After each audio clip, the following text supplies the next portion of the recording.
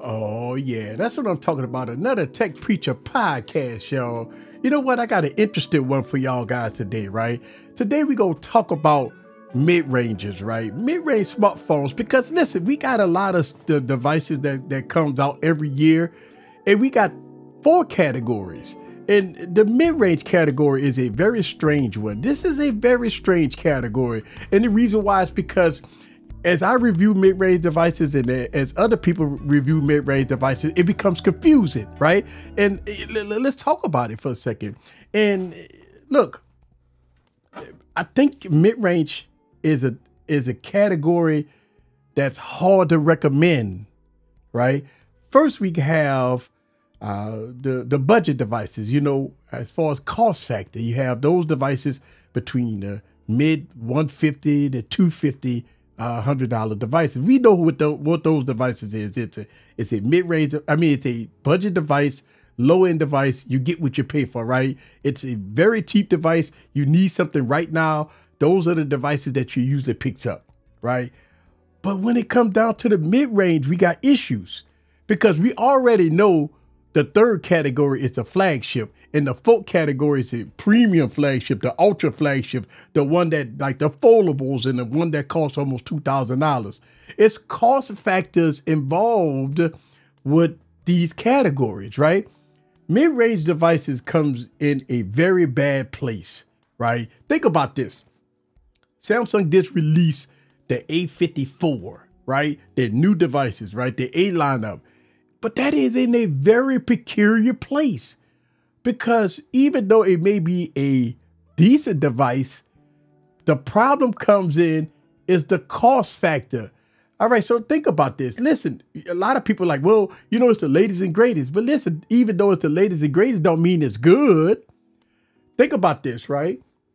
We already know the low-end budget devices, right? We know those devices, the 150 to 250, which we already know that you're going to get low-end processors, not great cameras, decent battery life. You know, you're just going to get what you pay for. The mid-range give you the mid-range processor, you know, decent cameras, not the best cameras, you know, and you're going to get a $450 to close to $500 price points. So you're looking at, you know, between $399 to $500 price points for mid-rangers, right? And then you got the flagships, right? The flagship's going to be, you know, the $900 and the, you know, $1,400 price point for the flagships. And then the ultra flagships, you got, you know, the $2,000 phones. But here's the problem in the mid-range market, right? The price and what you're getting for the price. You think about this. The A54, the A series device is coming in at $450. After tax, you're talking about almost $500. Well, $500 for the mid-range device with a mid-range processor with 6 gigs of RAM, 128 gigs of storage, then you run into some issues, right? You run into some bad issues. Here's the issues that you run into.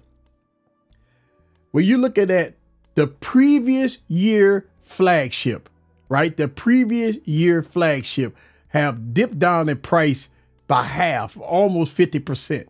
Right? And then if you look at it even more, the year before last flagship is even cheaper than this year. Now, a lot of y'all guys, well, why would I buy a 1-year-old phone or 2-year? Because those phones, flagships, are better than the current mid-range. But that's why. When it comes down to, just say the Galaxy S22, right? The Galaxy S22. It's on Amazon Renew for $499. $499 for Amazon Renew Galaxy S22. That device is better in every way, shape, and form than the A series. You're going to get better cameras. You're going to get, you know, you're going to get better internals. You're going to get better everything. Everything about it is better. So would you spend $450 after tax, $500 for a series with a mid-range processor, 6 gigs of RAM, and this, that, and the other, where you could get a Galaxy S22, 256 gigs, the 8 Gen 1 processor, 8 gigs of RAM, all the bells and whistles, the better cameras, the better processor, everything on for $499. And even if you go even further and say, okay, you could go to the S21 Plus on Amazon Renew for $299. Now that is a phenomenal buy. That means that why would I buy a $500, $450 mid-range device, an A-series device, when I can get a pure flagship for $300? So that brings in the thing is, well, easy. Well, why would I buy S21? Ain't that almost 2 years old? But it don't matter. It's still a better processor. It still have, you know, plus it's still going to get the support, right? So you're still going to get, you know, all your support and everything, you know, so you're going to get everything else in between. So you're still going to get Android 13, Android 14, Android 15 with the S21 or the S22. So it brings it does bring the mid-range in a different light, right? It brings the mid-ranges in a different light, right? So why buy a mid-range device when you have last year flagships at current prices? Now, a lot of people may ask the question, well, it's not brand new.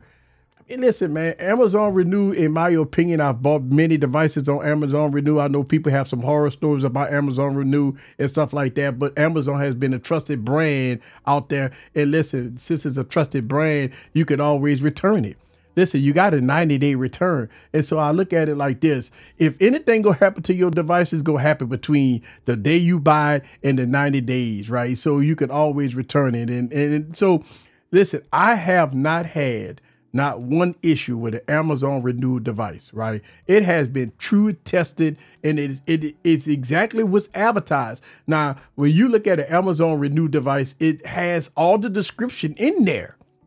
It tells you exactly what the device is and any cosmetic damage or whatever. It tells you that. So you know what you're buying. Listen, man, I think what's happening in the mid-range market is something that you definitely have to think about, right? Look, I've reviewed mid-range phones. I call it how I see it, right?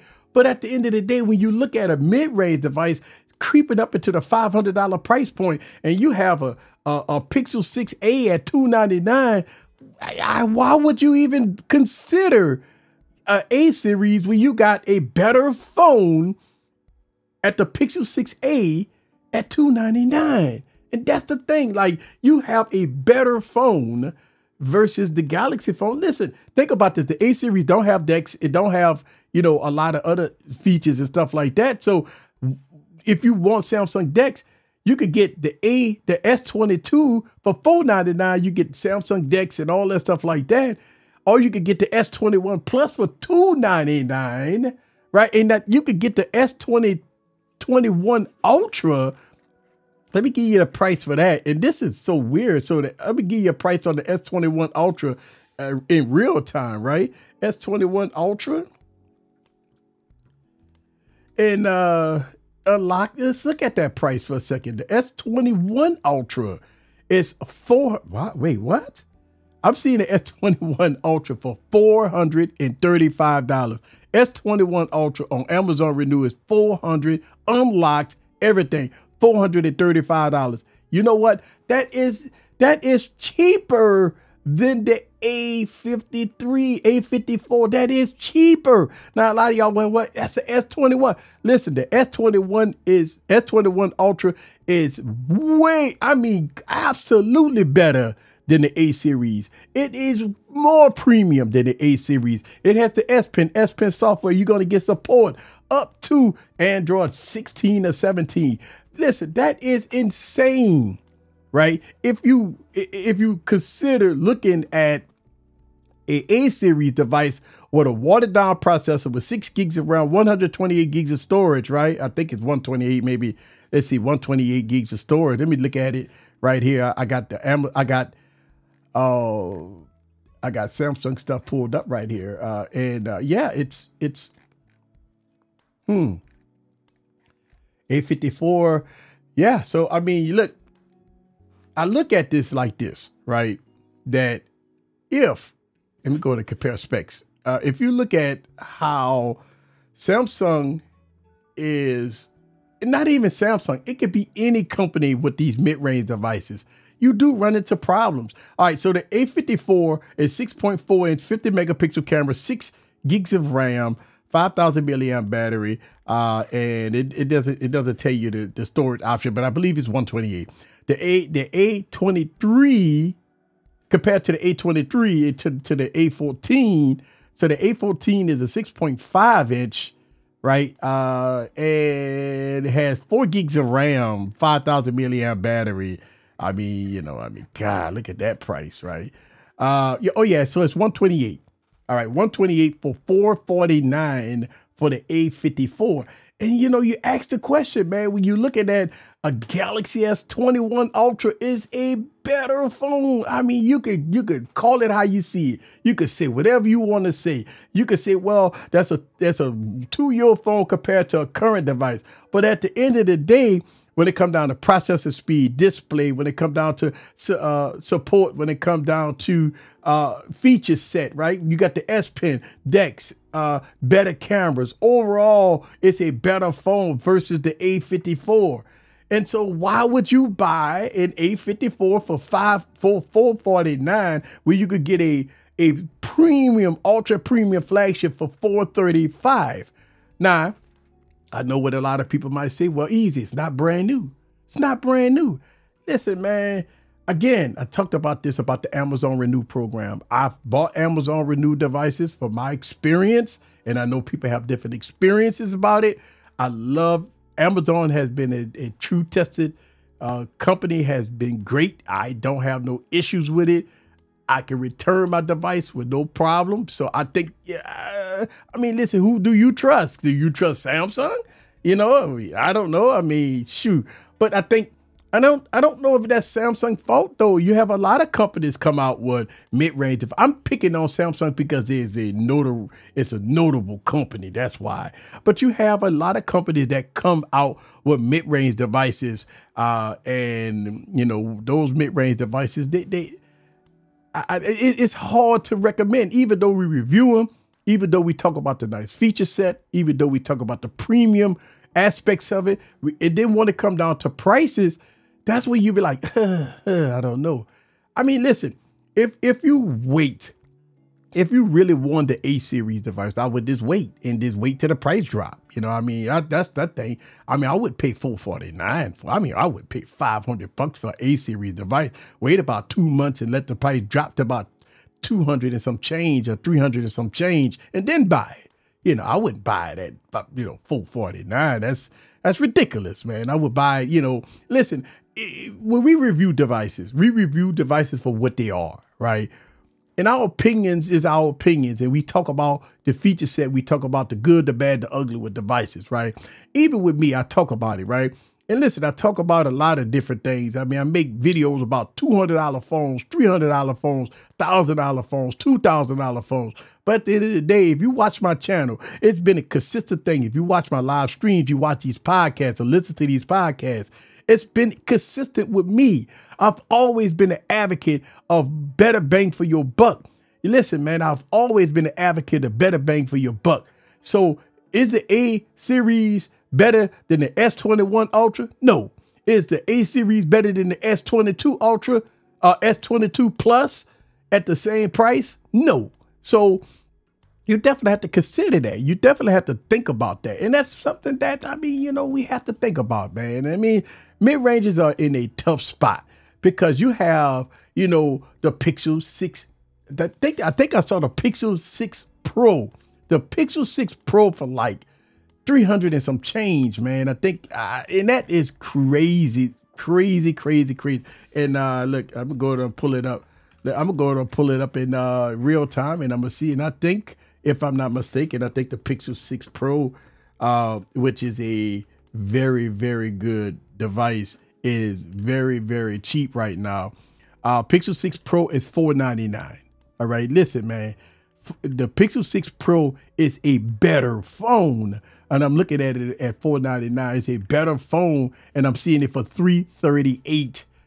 So I'm seeing different prices on the Pixel 6 Pro, for $338, it's no way that I will buy a Galaxy A series when I got a Pixel 6 Pro, which is a better phone overall, for $300, right? The $338 for the Pixel 6 Pro versus the Galaxy A series of devices. The Pixel 6 Pro is a better phone.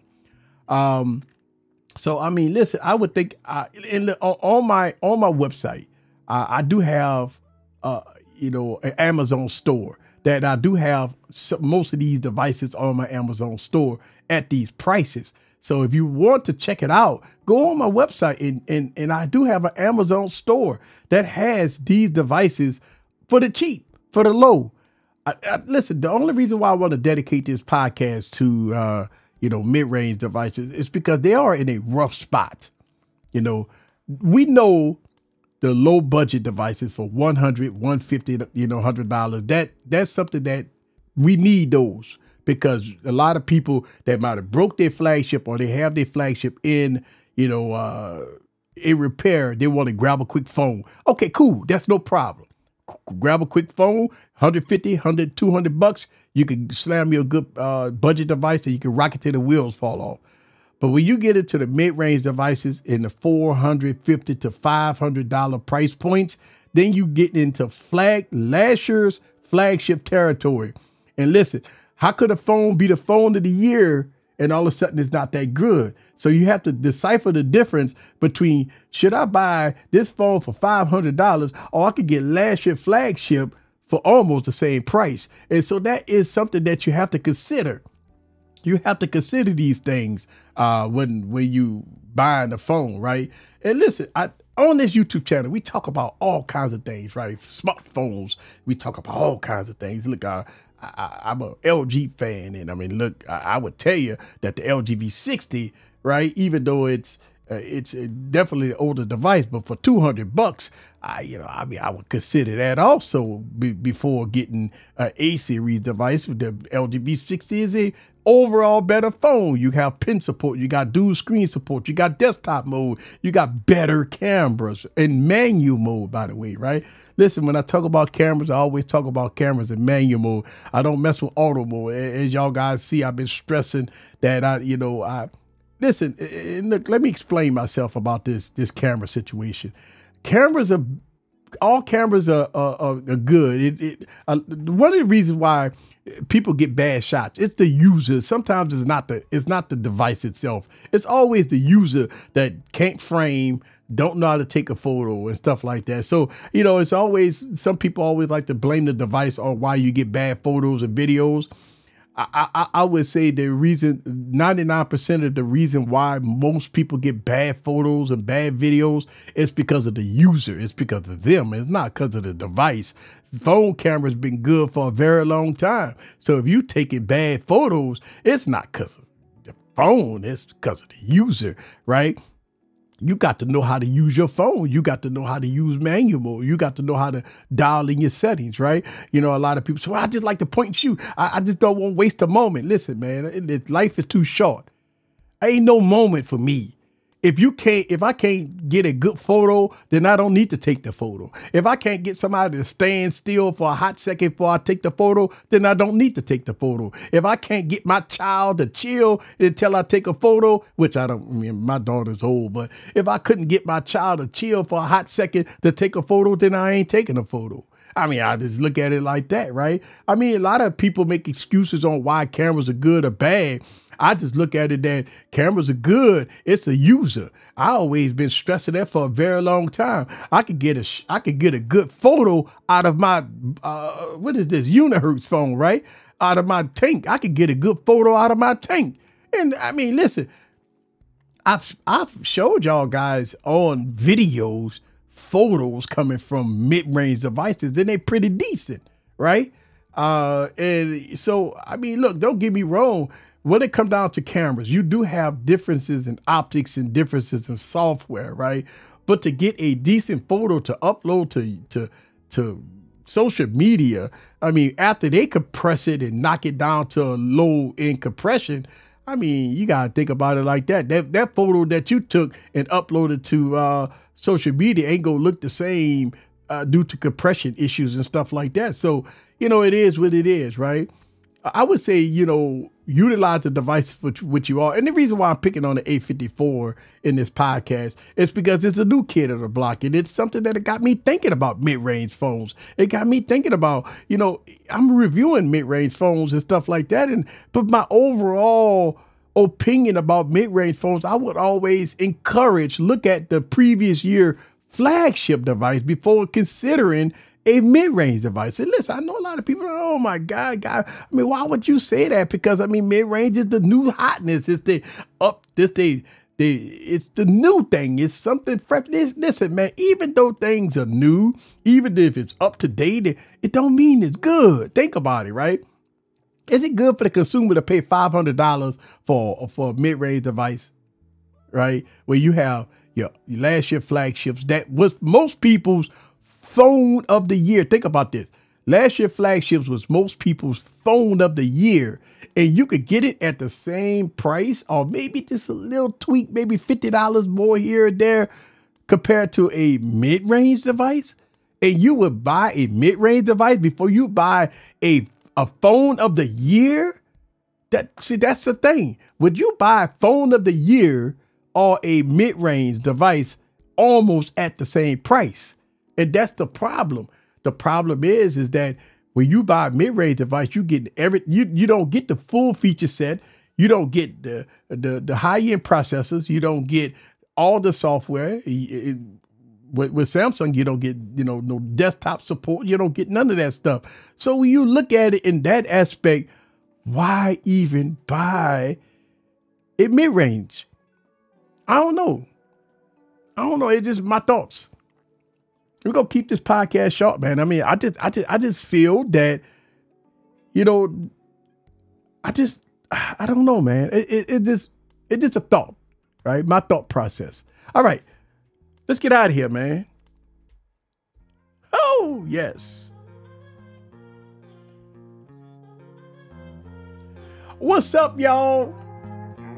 Oh, yeah. See, I got a new toy here, right? I got the Rodecaster Pro 2. And you know what? I'm having fun with it. I'm still learning it. Plus, I got a new mic, man. How y'all like it, man? It sounds good, man. That's what I'm talking about. You know how I do it, baby. You know how I do it. That's what I'm talking about. This is how we do it right here. And at the end of the day, man, I mean, look, I'm stepping up my audio game. I'm doing what I gotta do, baby. I'm doing what I gotta do. And you know what? That's what I'm talking about. If you love what you love and you love what you do, you always do what you do. That's what I'm talking about. Lady, y'all. Oh. Check out my YouTube channel, y'all. Check out, Spotify. If you're a member, make sure y'all guys go check out the audio version of these podcasts, man. And sometimes podcasts long, sometimes podcasts short, man. And I just love having fun. Let me tell you something, man. I'm having the time of my life. Y'all don't understand. I mean, I got me some new audio gear, man. I got the Rodecaster Pro 2, baby. I'm having some fun. I got some new microphones, man. I got some audio gear coming in, man. Listen, man, I'm loving this stuff, man. I got a new mic arm here, man. Oh, man. I'm going to tell you, if you're not loving life, then what you living for? That's what I'm talking about. Let me tell you something. You got to go back and reevaluate your life if you're not living life right. If you're not having fun in life, that means you ain't doing something right. You know what I'm saying? Listen, these podcasts is all about tech and phones and all that stuff like that. But at the end of the day, live life, baby. Oh! And you talk about, should I buy this and should I buy that? Let me tell you something, man. If you got the means and the money to do it, baby, do it.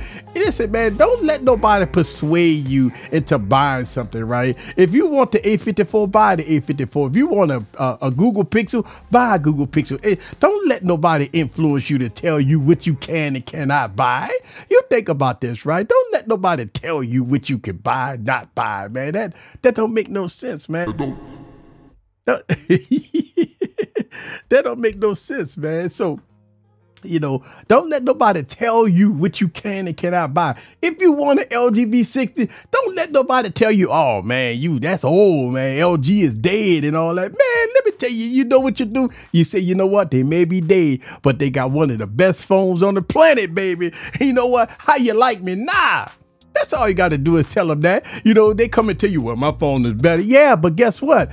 This phone that I got in my pocket is $1,200 cheaper than your phone. How about that? How about you buy that $1,300 phone, right? $1,400 phone, and I could buy this LG V60 for about $150, right? And you know, I got money in my bank account while you sitting around there trying to convince people that the phone that you got is better than every phone out there. When I'm sitting around with a phone that got good battery life, headphone jack, all the bells and whistles and everything else in between, baby. And you know what? Just having fun with it. And that's the whole thing. Like, you know, a lot of people always think about, I got to have the 16 gigs of RAM. I got to have the latest and greatest processor. And you know what? The same games that you play on your $1,500 phone, I could play it on a $200 phone and it plays just great. Right? Well, I got a 120 hertz display. You know what? When the game that's only set at 60 hertz, right? That game set at 60 hertz. So if you play that game on that $1,500 phone and I play this game on a $200 phone, that game is locked down to 60 hertz. We having the same gaming experience, baby. The same gaming experience. You not having no better experience than me. You got the same gaming experience. That game ain't set at 120 hertz. So guess what? When you playing that game is set at 60 hertz. So that means that the 60 hertz display that I got in my hand, I'm having the same gaming experience as you. So you can say what you want. I got 120 hertz and not all apps support it, right? And listen, I got all the Galaxy phones. I understand that. But when it comes down to, I don't want people to be swayed about people influence you that a company is dead or this is bad and don't use that phone, don't use that product because it's old and all that stuff. You know what? Wine age fine. You know, good wine age fine. And you know what? It's all good. Sometimes age is better because you smarter, you know more, right? Think about this. I know more now at my age than I was when I was younger. So just because you knew it don't mean that it's better. You know, think about this, right? Older is always, think about this. If we talk about smartphones, I'm gonna get out of here. Smartphones for a second. Sometimes when smartphones come out, they are terrible. They need issues. They have issues. They have all kinds of bugs and stuff like that. They need software updates. But the older devices have went through all these updates to refine them, to make them better, to make the cameras better, to up the ante on all kinds of different things. Those devices is prime because it's been update after update, bug fix after bug fix. The newer devices come out buggy, and these software update, you have a horrible experience sometimes when you buy new phones. But the older phones, it's like fine wine, baby. It's still working great. It's working great. So that's what I'm talking about. Let's go. Thank y'all guys. Yes, another podcast in the book. I want to give a huge thanks to everybody that watch this podcast. I want to give a huge thanks to people that listen on Spotify, baby. Think about this. I got people that listen to me on Spotify and Apple Podcasts and Google Podcasts and all that. Man, let me tell y'all something. Y'all been showing me some love. Yes. And you know what? I'm going to show you some love back. Thank y'all guys very much. Appreciate it.